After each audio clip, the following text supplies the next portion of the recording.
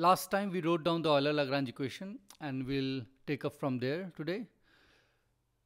So the equation that I wrote last time was the following. So what we wrote was d over dt, the total time derivative of del t over del q alpha dot minus del t over del q alpha equals q alpha, equals q alpha, okay, where T is the kinetic energy, the total kinetic energy of the system, okay. So you sum up over the kinetic energies of each individual particle of the system, and that's what gives you the total kinetic energy. And because here you have derivatives involved with respect to q alpha and q alpha dot, you clearly have to express your T not in terms of Cartesian coordinates, but in terms of generalized coordinates. That's one thing, okay. Second is you have q alpha on the right, which we wrote down explicitly last time as fi dot del ri over del q,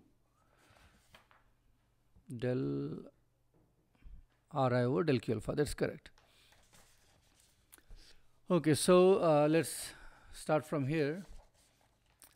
Let's assume now that the forces that are present in the which are acting on your system, they are all conservative forces, meaning you can express those forces as the gradient of some scalar potential, okay. So you can write down a potential energy which will be a function of all the coordinates r1, r2 and so forth, rn, okay, and you will be able to express the fi's as gradients of them. So that's what we want to write down now. So let's say we have conservative forces operating on the system, okay.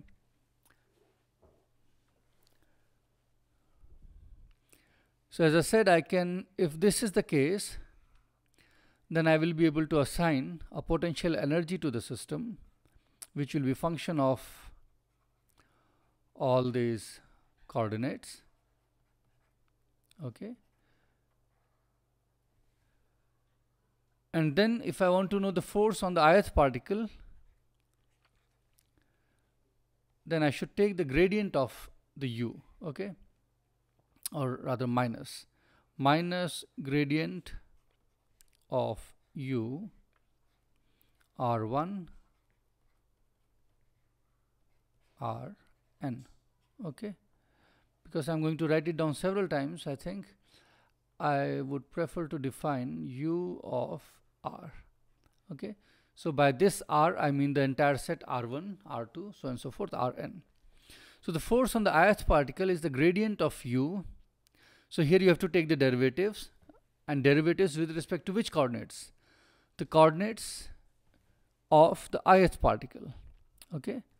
That is what it is, and explicitly what I mean to say is this. So you take minus del over del xi of u minus del over del yi of u minus del by del zi of u, okay. That is what is the meaning of this gradient which I have written down here. And we can also write this as our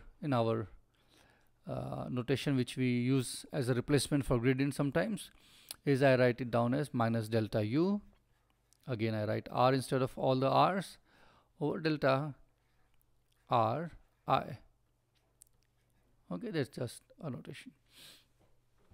So that's what your forces would be if your system was conservative, okay. Now a simple exercise.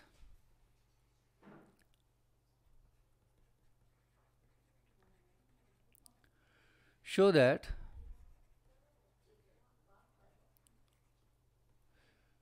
q alpha, your generalized force q alpha is I mean, instead of taking the So here you have gradients or derivatives involved with respect to Ri, and I'm saying that Q alpha can be expressed as del U R over del Q alpha. That's a nice result. Minus. Okay, so you can get the generalized force just by taking the derivative with respect to the respective coordinate alpha, Q alpha. Okay, so let's see. The proof is quite simple. So you have Fi dot del Ri over del Q alpha, and if you sum over all the particles, that is what your Q alpha is, right? Q of alpha. Now because your forces are conservative, I can write down this Fi by substituting this here. So I put minus del U R, or even better, I just do away with the arguments of U. You understand what that is. Minus del U over del Ri dot del Ri over del Q alpha, and you have sum over all of I. And what is that? That's just the derivative, partial derivative of U with respect to Q alpha, because if you do a partial derivative of U with respect to Q alpha, that's what you're going to get, right? You'll run the chain rule, and this is because your U is expressed as functions of R. Okay, so you'll take the partial derivative with respect to R and dot with del Ri over del Q alpha. So that's what is minus delta U over del Q alpha, and this is what we are going to utilize in the next step. So what I'll do now is take this result which I have just shown and plug it in here. Okay, let's see what will happen if I do that. So I'll have a derivative of U with respect to Q alpha. What I'll do is I'll take to the left hand side and combine with this. This also has a derivative with respect to Q alpha, and this will become T minus U, and you'll be left with a 0 on the right hand side. Okay, so that's what you'll get. So let's see. So I get delta T over delta Q alpha dot, and you had d over dt, minus delta over delta Q alpha, and as I said, I'll bring T and T was already here. I'll bring the U from the right hand side to the left hand side, and that's what you get.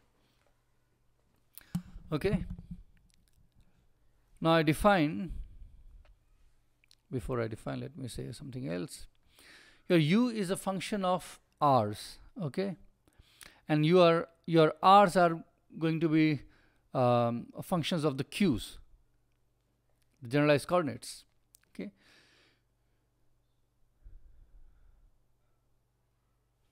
which means when you go from R to Q, your U becomes a function of U of Q alphas, Q's, okay, generalized coordinates. It doesn't become a function of generalized velocities.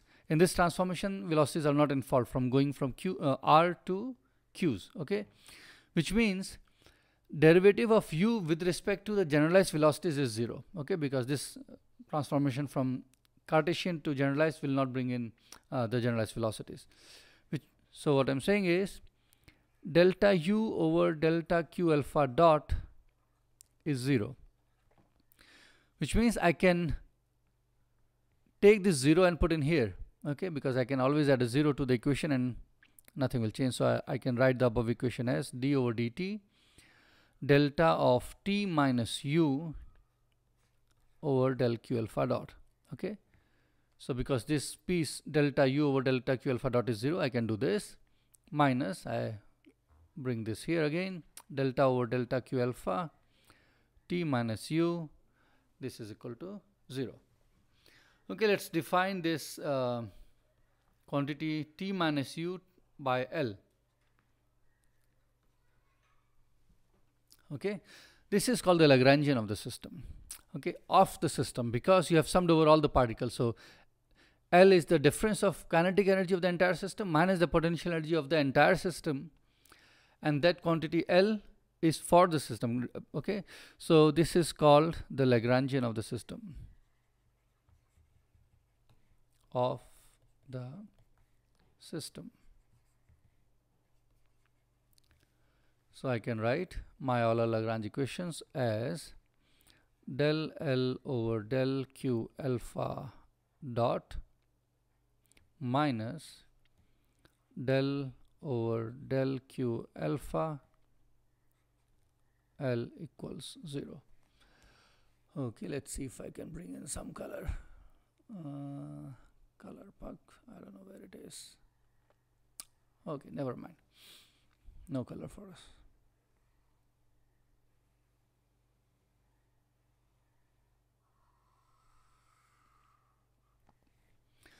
Usually people call this as Euler Lagrange equation, but we will call the previous one also, which had a Q alpha on the right hand side, also as the Euler Lagrange equation.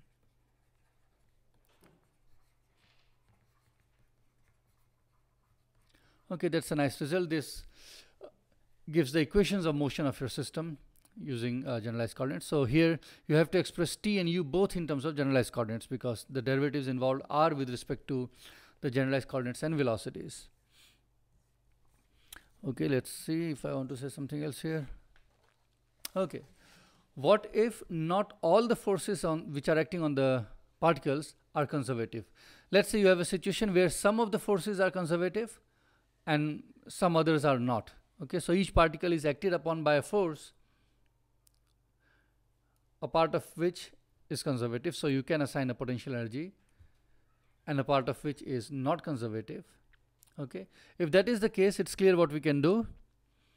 We go back to this equation here, right? That was our starting point, and I split the Q alpha into two parts, one involving only the forces which are conservative, and I bring it to the left as I did just now, so that I define a Lagrangian of the system involving the potential energy, okay, T minus U, and whatever forces are not conservative, I leave them behind on the right hand side.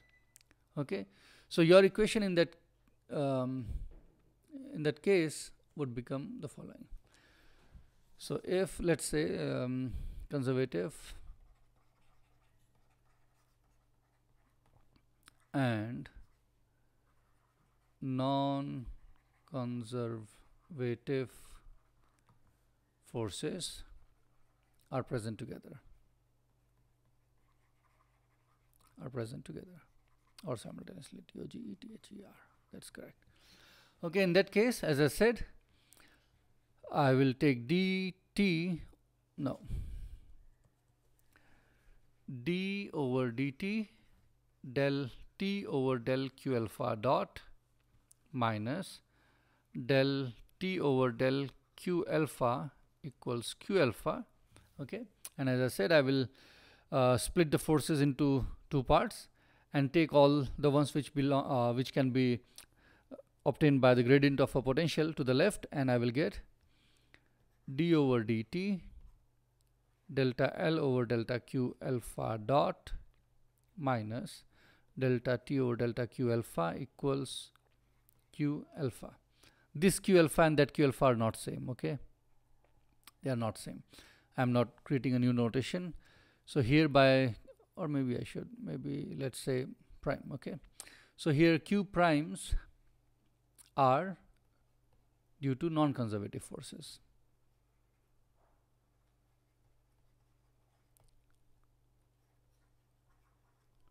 Okay, you can think of various situations in which you will have such a possibility. This is L. Okay, good. So now that we have equations of motion, let's get some very simple examples to get an understanding of how to work with these equations. And the simplest thing you can imagine is always a free particle. So imagine a free particle that's moving freely in space, no forces are acting. And let's see, we get our expected results, that is the Newton's laws, which will say that the acceleration in any of the directions, x, y, or z, will be 0. Okay, so that's what the example we are going to take now.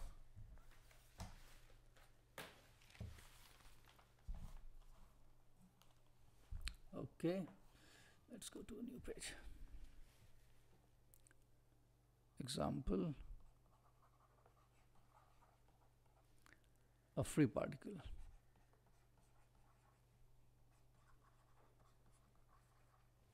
Okay, if the particle is free, then clearly the potential energy involved is 0. Okay, there's only one particle and there are no forces on it. It's free. What's the kinetic energy? Kinetic energy is half m v square, which is x dot square plus y dot square plus z dot square. That's your kinetic energy. And to plug in my equations of motion, I should calculate my Lagrangian first, which is t minus u, which is t in this case. So I take the derivative with respect to the generalized coordinates, which I will take the Cartesian coordinates. Okay, I will take the generalized coordinates to be the Cartesian coordinates in this example. Later we can look at an example where we take some, let's say, spherical coordinates. So what's del L over del x? 0. What is del L over del y? That's also 0, because there is no x or y here. They are only the velocities. Okay, and del L over del z, that is also 0. What is del L over del x dot? Del L over del x dot is m x dot, right? So if you take derivative of this, you get mx dot. The derivative of this with respect to x dot is 0. Derivative of this is 0. Okay, these are partial derivatives. Del L over del y dot, again my dot, and del L over del z dot, this is a dot here, is mz dot. Now I take the total time derivative of del L over del x dot, all the three. Okay, so d over dt delta L over delta x dot. So I have to take the total time derivative of this, which will be mx double dot. Okay, and x double dot is the acceleration in the direction x. And similarly, you will get, okay, my double dot when you take derivative with respect to, the corresponding one here for y, and similarly mz double dot. Okay, so what's your Euler-Lagrange equation? That is d over dt del L over del x dot minus del L over del x equals 0. So this minus this, right? So this piece minus that piece is equal to 0. So I get mx double dot minus 0, because this is 0, is equal to 0. My double dot equals 0. Mz double dot equals 0. So we get our Newton's equations for free particle, which is what we should expect. Now imagine if the particle was not free. Okay, let's say it was acted upon by a force. Okay, let me do it here itself. Let's say there is a force F. So let me not invoke potential right now. Let me just work with the generalized forces. So my generalized force Q x would be Fi dot, remember what that would be, delta R over delta x. Okay, remember Fi dot delta R over delta Qi. Now Qi is x here, and I should sum over all the particles, but there is only one particle, so this is what it is. And what is this? F dot delta R over delta x. So what is your R?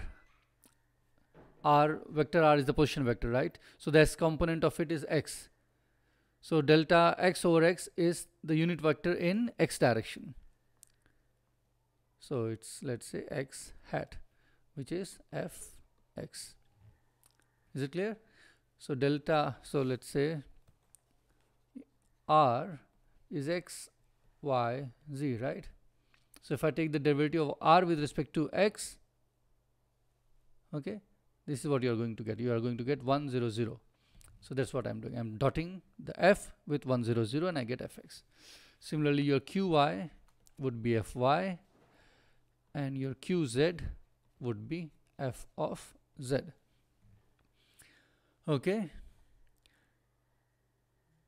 Now you see the equations of motion in this case would be, remember your equation of motion when you write in terms of generalized forces does not have Lagrangian on the left but has t on the left. Okay, the derivatives of t with respect to the q and q dot. So your d over dt of delta t over delta q dot minus d over dt, sorry, dt over del q is q, and I should write alpha, right? Remember this. So from here you get easily mx double dot, right? This will give you mx double dot, the left hand side, which we saw above, and the generalized force is the x component. Okay, or if you combine all the three equations and write them in the vector form, you get, okay, which is your expected Newton's second law.